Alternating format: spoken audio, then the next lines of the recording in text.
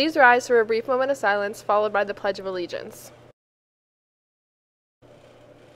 I pledge allegiance to the flag of the United States of America and to the republic for which it stands, one nation, under God, indivisible, with liberty and justice for all.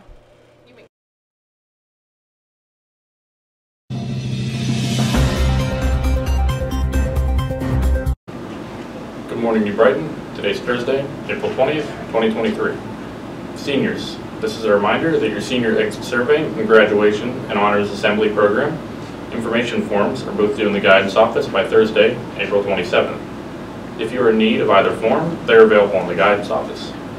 New Brighton Area School District is looking for individuals to join our summer work team. This is a temporary employment opportunity form from June until mid-August.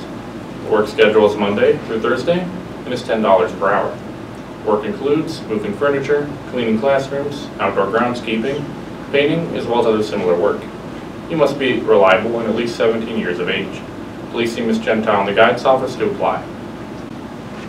Any student interested in attending the ballet field trip, Teton Park, and then the Benedum Center, there's still spots available.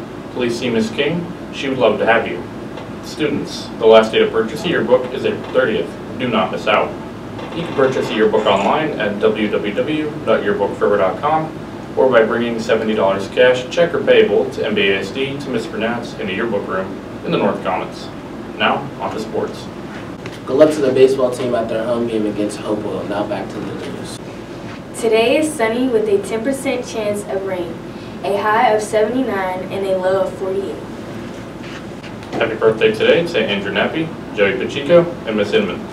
For lunch today, we have pierogies, hot dogs, grilled chicken salad, and pizza, and you subject to change. Have a good day, New Brighton.